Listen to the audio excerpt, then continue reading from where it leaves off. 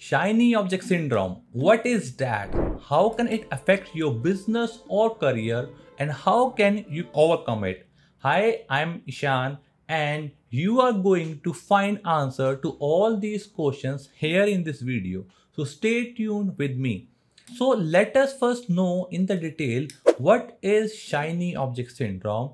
Before we actually get started, please subscribe to my channel for more videos like this. Well, to answer that, I would say, have you ever felt instant gravitation towards every new idea and then you drop the one that you are working on currently? Or if yes, it's okay. This happens with all of us, right? Because as an entrepreneur, we always try to find better opportunity. But what if this instant gravitation for a new thing become a habit? Then it's called shiny object syndrome. And in a business settings, shiny object syndrome is when someone is constantly chasing the latest strategy, tactics, or advice and making the round within the industry.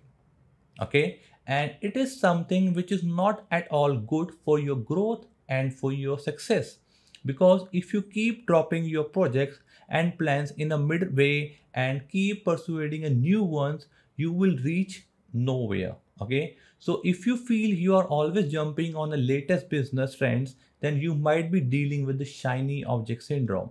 But don't worry, because you can control it. You can actually overcome the shiny object syndrome by following these simple yet effective steps. Okay, and how can I say this with confidence? Because just like you, I was dealing with the same problem when I was trying like random gigs here and there to reach my income goals. But none of them actually worked until I stopped myself from chasing a new thing and focus on my real skill. Today, I am the owner of five-figure online business, and all this happened because I found the right plan and a system, and I'm sticking with it. Listening to my mentors, I was able to focus on the right place, and I developed the skill that was actually making me and made me a lot of money.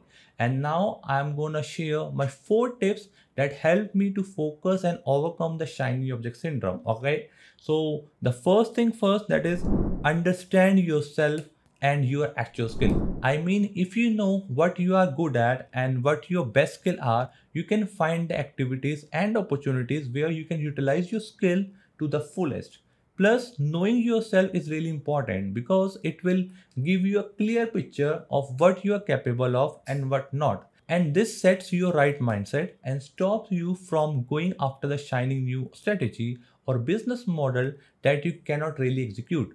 Secondly, assess the potential of a new shiny thing. Okay, so listen, I am not telling you to not to try anything new at all. I mean, I understand when you are nowhere, you have to start somewhere and try different things to figure out what works best for you. And it's sometimes necessary to try new things because that's how you will gonna learn and how you will gonna evolve. Even I did a lot of hustling before I hit success. I did affiliate marketing, I did drop shopping, I actually set up my Facebook ad agency and what not. So I am not telling you to not to try anything new at all, but all I am saying is you can actually assess the profitability and the cost of a new plan you are about to pick. And you should not just assess your new project in terms of money, but also in terms of time and effort that you have to make in it and whether you will be able to execute it, drop it in the middle. Doing this will help you to pick the right projects or plan that you will likely not to drop in the middle, and also this will stop you from being distracted with some another new opportunity on another day. So you just heard on the internet that you will not gonna pay you off. Okay, so doing this will help you to pick the right projects or plans that you will likely not to drop in the middle, and also this will stop you from being distracted with some new ideas you just heard on the internet that will not gonna pay you off. Okay, now the third thing is set your goals. Okay, so setting goals is really important as it will give you the right direction, and setting a goals and a deadline for it will allow you to track your growth and help you to stay focused. And once you start reaching your goals, the feeling, the sense of achievement that you will get, even if it is a small goal, that is totally fine. That feeling will motivate you to stay focused and help you to overcome your shiny object syndrome. Now, another thing that you can do to overcome your shiny object syndrome to that is opt for a side hustle. Okay, so you may say, hey Ishan, you were telling me how not to fall for a shiny new thing, and now you are telling me to pick a side hustle. Okay, well, bear with me for a while. Let me explain. Having a side hustle doesn't mean you will drop or quit if you are on a project. Okay, in fact, I know many professionals who are making extra income by pursuing side hustle.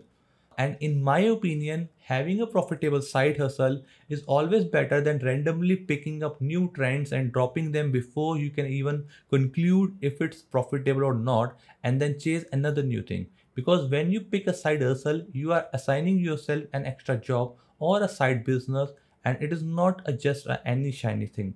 You have to choose a side hustle that matches your interest, your area of knowledge, skills, and it should be cost effective. And this way you can feed your curiosity, or you will to try new things, but also with a lower risk of losing your time and money. Okay, so now we have come to the end of this video, but before I go, I want to invite you to join my free training. If you're serious about overcoming your shiny object syndrome and want a side hustle that you can pursue to make $3,000 to $5,000 per month, this training will help you. It is totally free because in this training, I have revealed the things that made me an owner of a 5-figure business and helped me to overcome the shiny object syndrome.